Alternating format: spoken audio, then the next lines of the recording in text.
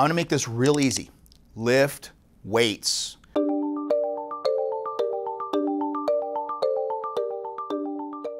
It's not a complicated process. I think sometimes we try to make it too complicated, but at the end of the day, it's moving heavy stuff. What you're looking to do is you're trying to create overload over time. You're trying to do a little more than you did before to challenge the muscle to try to get bigger and stronger. The whole idea is when we work out, we tear things down. The muscle gets torn down so that it has to repair. So what we do is we heal to get stronger and faster and better. Now, does that mean that you have to be in the gym 6 and 7 days a week, multiple times a day? No.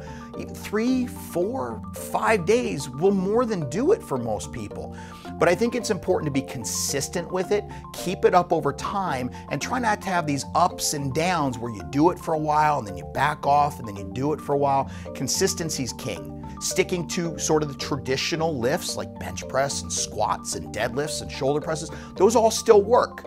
And it even looks like splitting it up between upper body and lower body days works incredibly well. With most of the people that we work with in my lab and a lot of the athletes that we also interact with and train, we actually emphasize an upper body and a lower body day. That allows us to do more of a push and a pull type of program. And I do encourage people to play around with the organization and order of their workouts a little bit to see what fits your needs.